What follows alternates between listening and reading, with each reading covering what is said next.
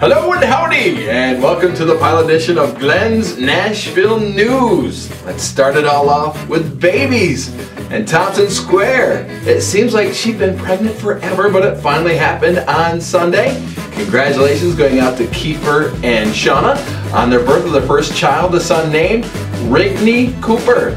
Made his debut on Sunday at 3:47, came in at 7 pounds, 13 ounces.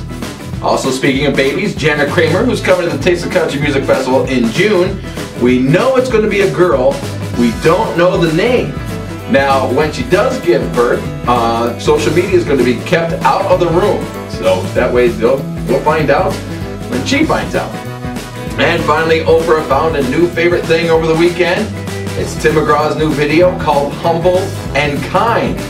Now the clip shows images from her documentary, Belief, which depicts people from different beliefs searching for a deeper connection with the world.